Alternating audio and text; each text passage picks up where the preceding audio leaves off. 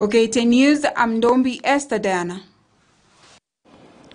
All right, let's stay on with this developing story around the budget as well as the fuel crisis in the country. And we want to cross over live to Embu, where my colleague Moigo William is standing by to give us a sense of what is the situation on the ground. And good afternoon, Moige. Have we seen more and more people getting the very precious commodity that is fuel? What is the state of affairs in Embu?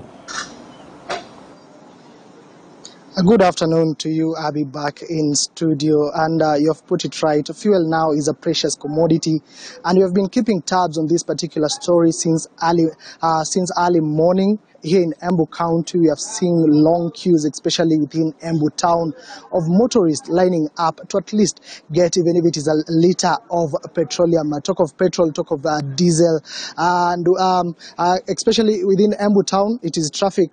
It is a snarl up. There are no activities. It is a no-go zone in Embu County. But we have transversed to different parts of Embu County, and currently we are joining you live from Mbeere North. To be specific, we are in Chicago. As you can see behind me, we are at a gas station. Minimal activities because there is no fuel, but also apart from the scarcity of fuel, the prices have rocketed in this particular area. For a liter of petrol in this particular area, it goes to from between 180 shillings for a liter up to 200 shillings for a liter of petrol. And for now, let me engage a number of residents here of Chicago.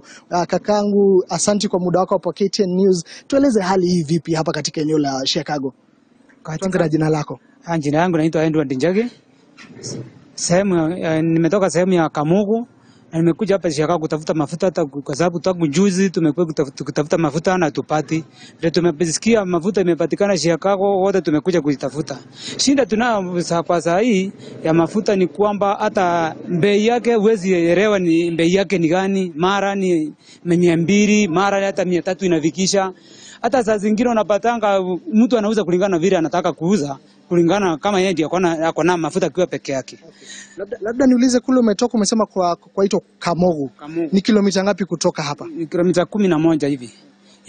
Na hata wengine pikipiki zao zimeshindwa na kufika hapa, wanatumana na mitungi ama chupa, sababu kule hatuna petrol station, tunakujanga wote hapa.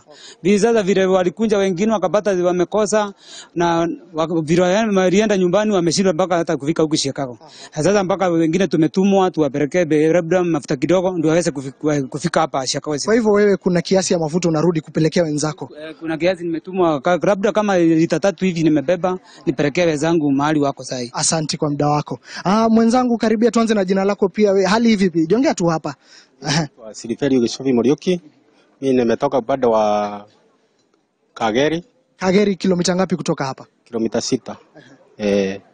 Na hapa mafuta, kusema ukweli, mafuta hapa iko na shida, maana tunapanga laini na unakuta mafuta tunakuta kuna bei ya 160, saa nyingine unakuta hakuna. Ile tunapata na 180, saa nyingine 210. Sasa hiyo bei ya mafuta haina msimamo, na hata inafanya hata vitu vingine kwa soko imepanda, hata kwa nduka vitu zimepanda.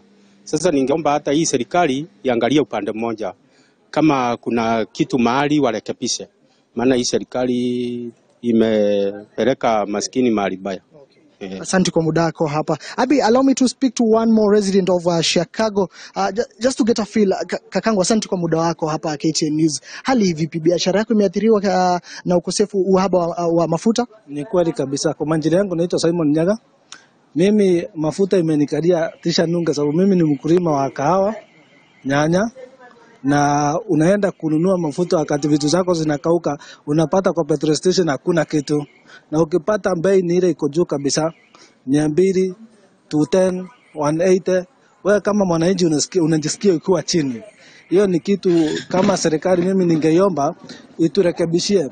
Kama kuna mahali pako na shinda, waangalie, at least mwananchi wa kawaida aache kuumia. Huko tuna shida sana Chicago. Asante kwa muda wako. Well, Abby, you have a feel and the sentiments of a section of residents here in Chicago, and we also experienced this early in the morning because as early as 6, together with me was Moredi, the man behind the camera, and we were looking for fuel. From 6 a.m. we were able to get to the fuel pump at around 9, and not only are residents of Embu County experiencing this, because we engage a number of motorists, some traveling all the way from the neighboring county of Kirinyaga to come to Embu to get fuel. Remember, in Embu town, in Embu County, it is only one a gas station that currently has fuel, which is causing a lot of panic among motorists and also business people, saying that they have been affected by this shortage of fuel. But Abby, that is all you have from me here in Embu County, and I'll take it back to you in studio. So, Moige, before we let you go, perhaps have you been able to establish from the various petrol stations why is it that they don't have fuel?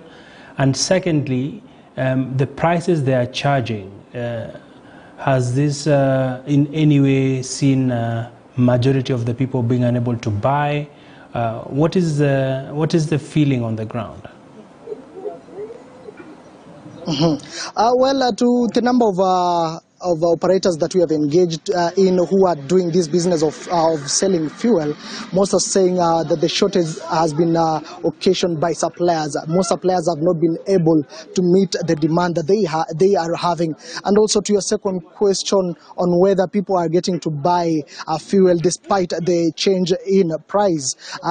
Interestingly, people are still buying this precious commodity, whether it's 150, whether it's 160, whether it is 200, they are still buying. And most, when they get to the pump station, what they are saying is, nijazie tank. Interesting. And especially those whom we have engaged, majority are the border operators. And despite the high price of fuel, they're getting to buy this commodity. And this has also impacted on the pricing that they are charging their clients, noting a distance where they frequently do charge around 50 shillings. They are now charging 100 or even 150, and some are also charging 200 shillings just to be able to get something out, or something as a profit out of the high cost of fuel. So most, despite the change in price, they're still getting to fuel their motor vehicles, their motorcycles, and their vehicles. Abby. And Moige, just paint for us a picture as we close in terms of where you are currently. What is how far is it from, say, your normal station of operation that is, of course, in Embu town? What was it like driving to Mbeere? Just give us your recollections. Were you able to see queues perhaps in any of the stations along the roads? What was the general state of affairs? Yeah, interesting, Abby. From where we are, it's close to 20 to 30 kilometers from Embu town. That is where we are normally stationed, and we have traveled all the way from Embu town all the way to Chicago. It is in Mbeere North Sub-County, and we have passed close to, if I can recall, it is close to 6 gas stations, and most of them I've noticed they have been deserted. No vehicles, no motorcycles, because operations, there are no operations. Most of them no operations, and we have managed to enter 1 or 2 of the gas stations, and engaging the operators, they are saying that they have no fuel. Even where we are currently talking to the operator here, he has told us that by 7, around 6, 7, there will be no fuel at this particular gas station because it's only 1,000 liters that he has as we speak. But people are streaming in here. People coming from close to 10 kilometers from here to get fuel. So most of the gas stations along this particular route, most of them have been deserted. It's only 2 that are operating out of the 6. Only 2, and those that are operating, the price that they are charging for petrol, it's quite it is not the recommended retail rate, because they're charging one of the gas station is charging 180 shillings for a liter. The other one is charging close to 200, 199.9 shillings for a liter of petrol. That is the situation along the gas stations within the Embu Mbere North Road. Abby. All right, thank you so much, Moige, for that comprehensive update. And we continue to stay on this story. Of course, the situation not reflecting pretty well for many motorists. And a number of players in the sector are calling on the government to step up and ensure that they pay up so that they can be able to release their product into the market. Of course, we've spoken to some of the oil marketers who are saying that they need to get paid, and of course we heard from the PS earlier on who says that close to 13 billion shillings is still pending, whereas the oil marketing companies are insisting, saying it's 32 billion shillings. So we